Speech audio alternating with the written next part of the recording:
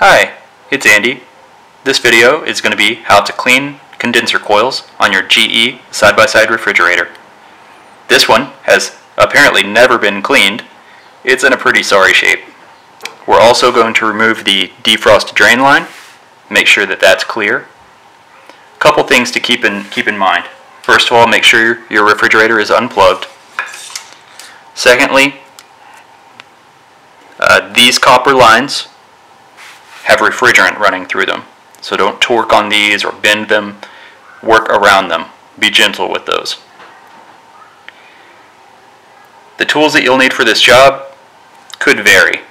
Things that I found that work well is Shrek's toothbrush. That's seen some mileage.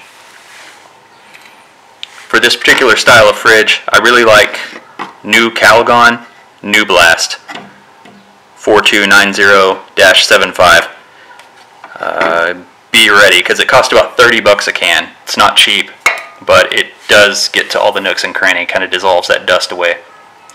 You'll see that if you clear back this dust, you can see there's dust under the dust. So there's actually several different layers to this condenser coil. There's also a back side, it's round. So another tool that I found that works really well is one of these brushes that's designed for cleaning out lint from your dryer. Reason being is you can bend this to get to the back side of that coil as best as you can. Doesn't have to be 100% clean, but this is in sad shape. And it's very important because this is where your refrigerator bleeds off its heat. So if this is dirty as it is, it will run the compressor for much longer than it has to, and it shortens the life of your refrigerator. Let's get started. First thing we're going to do is remove the defrost drain line. It's this tube that's bent. Has a clip down at the bottom. Pull towards you as you're lifting up on that clip, gently. And then we're going to pull straight down on this tube.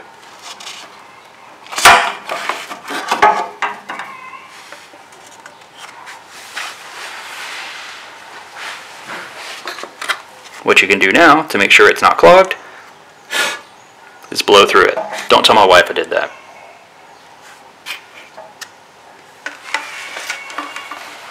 That gives us a little bit better access to the condenser coil, which is covered with junk. And what we'll do is just start by knocking off as much of the dust as we can.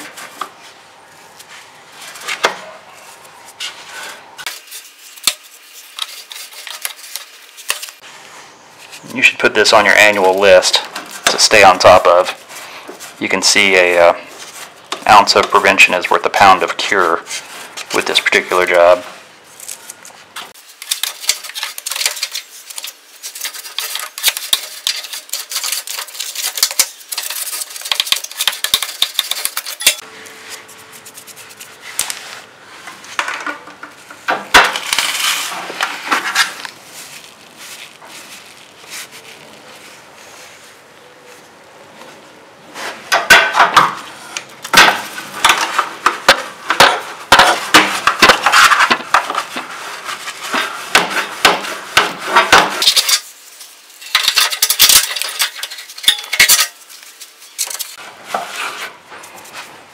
Okay, so once you've got as much as you can off with the brushes,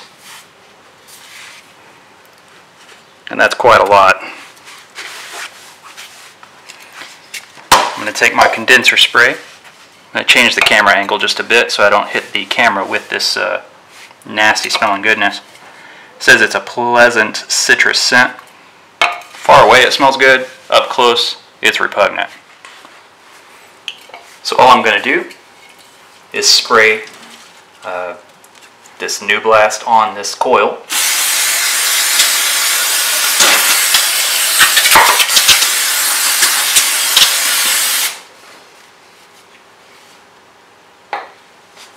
And there, you see it does a really good job. Gets to the second, third layer if there is one, and knocks the majority of the dust off.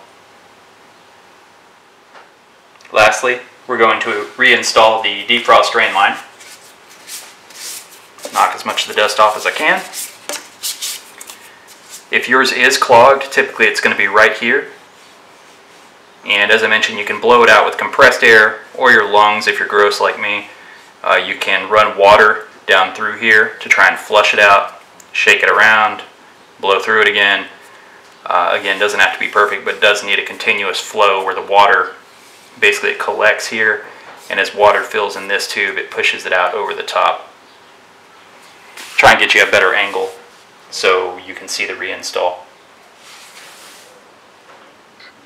I wanted to show you the nub that the defrost drain line plugs into. This is pointed towards the ground from the inside of the cabinet. To reinstall, just reverse order.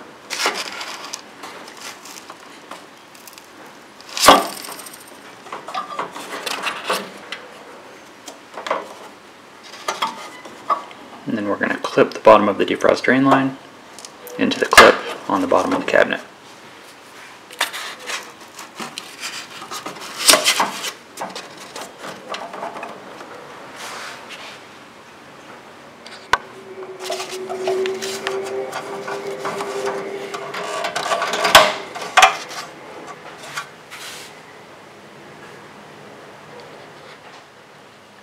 And there it is, one clean condenser coil. It's not perfect, it is much better. Also, we cleaned out the drain line, and there we have it. That's how you clean a condenser coil on a GE side-by-side refrigerator, and also clean out the drain line for the defrost. Hope it helped you. Thanks for watching.